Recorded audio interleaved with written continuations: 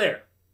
I'm just here with my lovely broom as we congregate for the funeral for this Miami Heat team after the Bucks just got done sweeping them.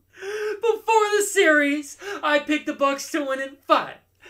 Every Heat fan wanted to clown me. Oh, what a clown! You think the Bucks are winning in 5? Heat in 7.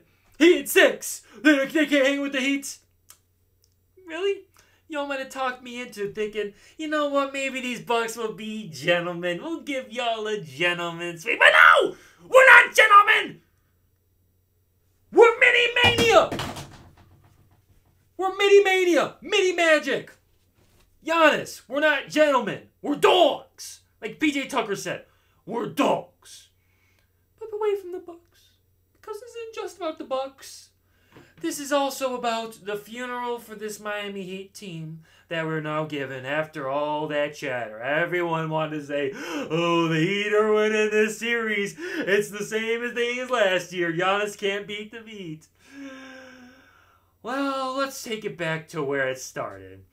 Because the funeral, it didn't just happen after the sweeping. It's been a culmination of things. It first started when after the bubble, when Tyler Hero was frying Brad Wanamaker and Kemba Walker and such, with no fans in the stands, where he started to just focus on his Instagram algorithms before his basketball game. That's where this death of this Heat team started. Then it continued when they thought, Jay Crowder, the guy that was spraying trays, they had to give him all types of lunch with those trays he was spraying.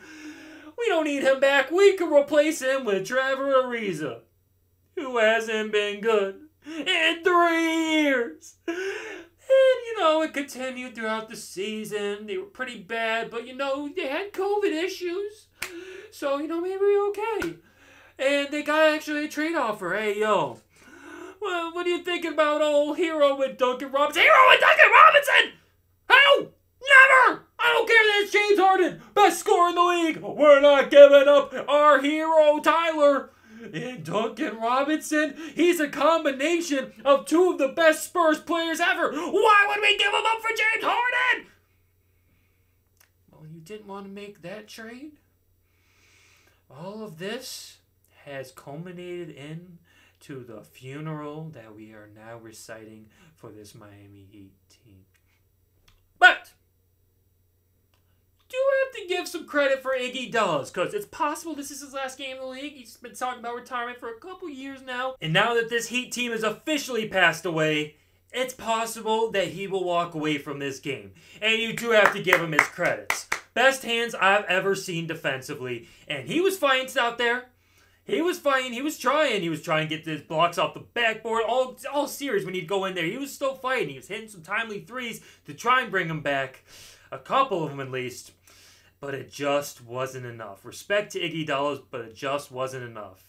And then, of course, Dragic, Dirty Dragic, tried getting in a scrap with K-Mitty. We're down by 11 in Game 4. Gotta try and fight their best player in the league at this point, Chris Middleton.